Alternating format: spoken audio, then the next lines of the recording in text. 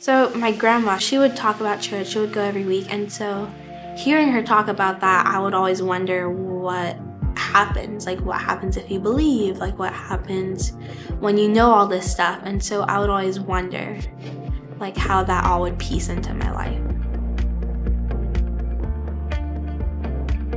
My name is Valerie. I'm in 8th grade. I go to Washington Irving Middle School. So my name is Azucena. I am Valerie's mom.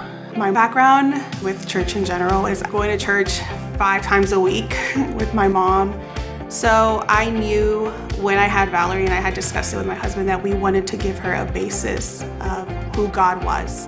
We would go to church, but it wasn't that frequent because I didn't feel comfortable. My parents, they didn't really feel comfortable. We did want to start attending consistently, but it didn't happen. My friend Abby, she invited me here.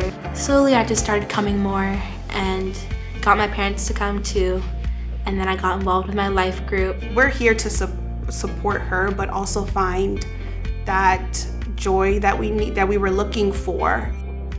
Last summer, 2 weeks before camp, my grandmother had died of cancer, and I was super sad. I didn't really want to go, but I decided to go, and that maybe it'll help me get my mind off of things, so I went. So when Valerie got back from summer camp, I remember vividly we were sitting at the couch and we were just talking, and I was asking her questions like, what was your favorite day, your favorite activity?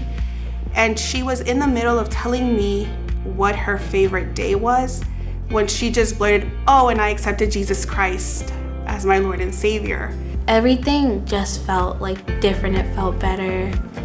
Just waking up, I knew that God had let me wake up that day, and that I knew that He was watching down on me.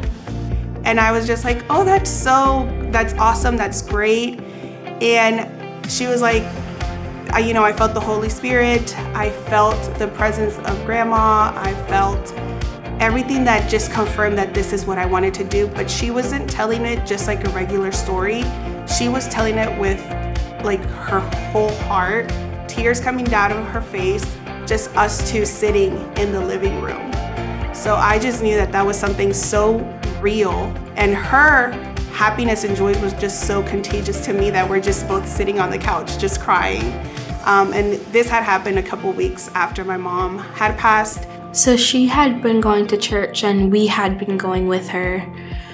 It was different because it was all in Spanish, and so I would understand little bits and pieces of it, but I never really understood it until I had felt Jesus with me, and I knew that that was what she was passionate about, and I felt the connection between us when I started understanding what the Bible was saying and what it meant.